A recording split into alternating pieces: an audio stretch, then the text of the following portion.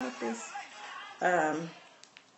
So we're in Genesis chapter 4 this morning. And one of the things, this text is always, it's the first murder in the Bible.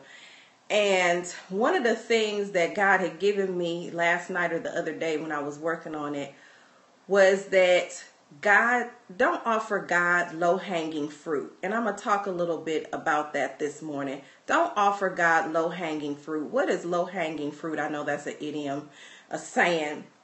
But low-hanging fruit is just like what you see on a tree. Low-hanging fruit is easy to reach. Low-hanging fruit doesn't take any effort. Low-hanging fruit sort of right there, you don't have to go out of your way to get it. It's the easy pickings of life, right? And that's kind of what we're going to see in this text. Cain offered God low-hanging fruit, something that didn't cost him anything, something that was easy, something that was just right there, right? Don't offer God low-hanging fruit.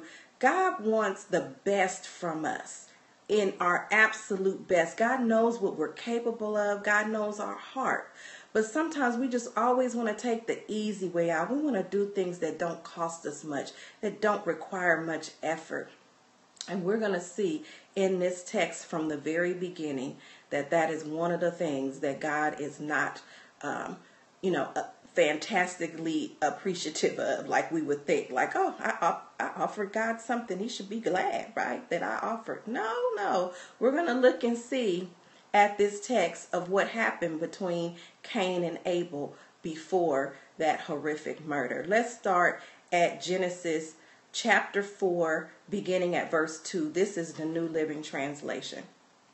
When she gave birth to Cain, that means Eve, his mother.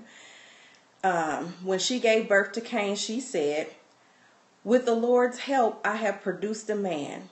Later, she gave birth to his brother and named him Abel.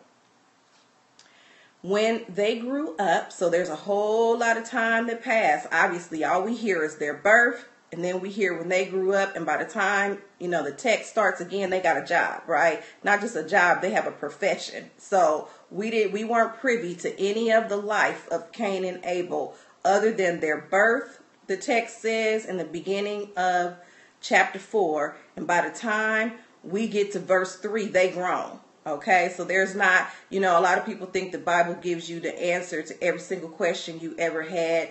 If I ask a question about Cain and Abel's upbringing, you only going to hear speculation because it's not listed right here. You may be able to glean some things from different parts of the text, but you're not going to get it from right here, right? Okay, so let's keep going.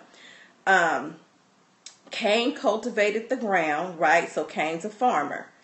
When it was time for the harvest, Cain presented some of his crops as a gift to the Lord. Abel also brought a gift, the best of the firstborn lambs, as a gift to God. My goodness. Cain and his gift was not accepted by God. This made Cain, very angry. It didn't make Cain apologetic. It didn't make Cain say, you know what, I didn't do my best from the very beginning. No, he got angry. Then the Bible said he was dejected. So he looked rejected. His countenance had fallen. His face had fallen. He was pouting and mad and stomping around and, like, what? He didn't take my gift? We don't know exactly, but we know what it's like for somebody to reject something that we bring, even if we know we didn't give our best. If they don't like the gift, we still upset, even if we know we were half-stepping when we gave it, even if we know we re-gifted a gift that somebody else gave us that we didn't want, we still mad that they don't want it. That's the same kind of attitude, right, that Cain had. So God says to Cain, I'm in 4:6 now, why are you so angry? The Lord asked Cain, why do you look so dejected? You will be accepted if you do what's right. That's the thing. We want to push our will onto God. God said, you'll be accepted. I'm not rejecting you. I'm rejecting the way you gave me this gift. It's not even the gift that's wrong. It's the spirit in which he gave it. It wasn't the gift that was wrong. Wasn't Cain himself that was wrong. The text clearly says God is saying to Cain, you'll be accepted if you do what's right. But listen at this. But if you refuse to do what's right, watch out. Sin is crouching at your door, eager to control you. But you must subdue it and be its master. This is verse 8:8. One day Cain suggested to his brother, let's go out into the field. While they were in the field, Cain attacked his brother and killed him. The Bible says he slew him in that King James text. Cain lured him onto his territory. He took him out in the field. He took him out where he worked every day. He took him out where, he was on his turf, off his thing. That's another thing. When we get out of our element, amen, we better be sure enough careful that we heard the Lord say, go over there, right? When we get off of where we're supposed to be, we better know that God said, go over there. My sermon topic is don't offer God low-hanging fruit. We really oftentimes just want to follow the crowd. I'm talking about natural offerings now. When I'm in services, I hear people trying to kind of arm twist people into making vows and giving certain offerings and doing certain things in that service. Give $200, give $1,000, do whatever, pay some now. They even got almost like a layaway thing. I heard some people say, pay some now, pay some later, pay every month, just make the vow today. And we better be careful what we telling God we gonna do. I tell people all the time, and I do the same thing. I pray about what I'm gonna give, because I don't want to, not only do I not want to give it grudgingly, meaning I didn't want to give it, I'm mad because I gave it, but I want to fulfill all my vows to God. I want to do it in the right spirit, because this is really talking about in the right spirit doing something, right?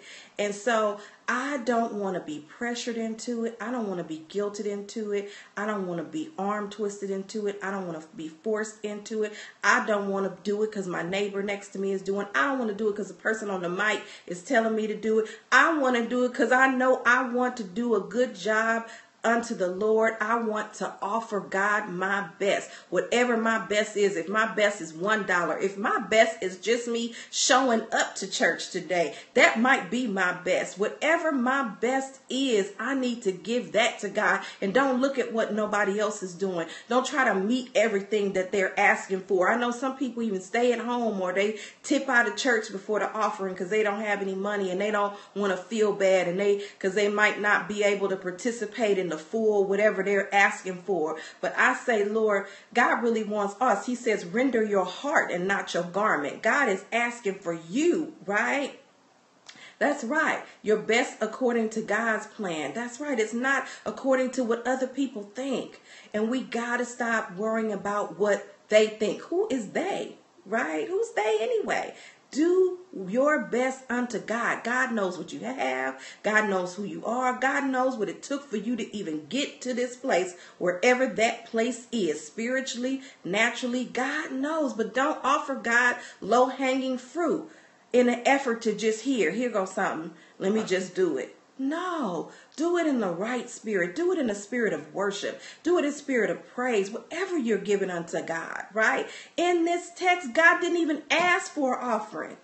God, there's no mention here in this pericope where God asked, bring me an offering. There's nothing in this text that said God was asking Cain and Abel for an offering. No, but because they gave it, even if God didn't ask you for it, and you decide, I'm going to give something unto the Lord, whatever that give is, don't do it. Don't half step. Don't take the easy way out. And I tell people all the time, and the text says this, to whom much is given, much is required. Anytime I ask God for more, it costs me more. It costs me more time. It costs me more and less of me. I get less of me and I have to give more of me to God, if that makes sense. I can tell every time I'm going to another level, it's always required more worship, more praise, more study, more introspection, more time alone, more fasting, more sacrifice. It's always going to cost you more, right? Salvation's free. The anointing is going to cost you to be in a space where people can use you, to be in a space where God can use you really to bless other people, right? Is going to cost you something. But that's part of my ministry, is helping develop people, helping people grow up in God. That's really what I'm talking about. That's what all these periscopes are about. All the Bible studies are about, is helping us grow up in God so that we can be fit for God's use. There is a purpose for your life. There is a ministry. You might not be standing in the pulpit preaching, but you absolutely have a ministry, whatever that ministry is. God wants you to do it in excellence. Do it unto God. Don't offer God low-hanging fruit. You might not feel like it. Every Sunday, I don't feel like going to church. Every time when it's Bible study, I don't feel like preparing it. It's not about how I feel, right? I do it as unto God, not about me all the time, right? And so Cain looked dejected, but he offered God some of the crops. Right? But Abel went out of his way, the firstlings, the best of the animal that he had, the spotless, right? The very best. It takes time to search through all you have to give God the very best. It doesn't take much effort to get low-hanging fruit. Whatever's right there, you just grab it while you're on your way somewhere else. No, God said, take the time. Be in prayer, be in study, be in worship. Offer God your very best. Empty yourself of you. Let me empty myself of me so that I can offer God my very best, absolute best, right? That's what God really wants from us today. That's really all that I have for you, is that please don't offer God low-hanging fruit. Do go out of your way. God deserves it. God is worthy, right? We're talking about the creator of all, the creator of the universe. How dare we come before God and half-step? How dare we come before God like, here, I'm just here. You ought to be glad I'm here. I just showed up, you know? No, we don't want to have that attitude. And if you do have it, I've had it before. If you have that attitude, ask God to help you. Repent. Show you yourself. That's what I ask God all the time. I know we in the tell your neighbor dispensation, it seems, in the church, but I am a firm believer that I need to be looking in the mirror, working on me.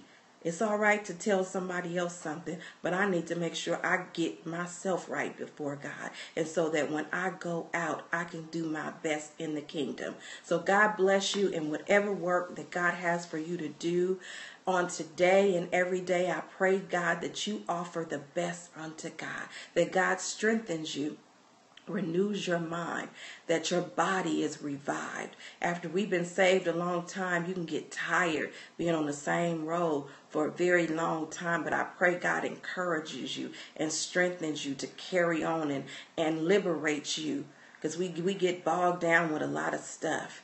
And we just need a spiritual release sometime, that we can put God back in God's proper place at the top first in everything we do.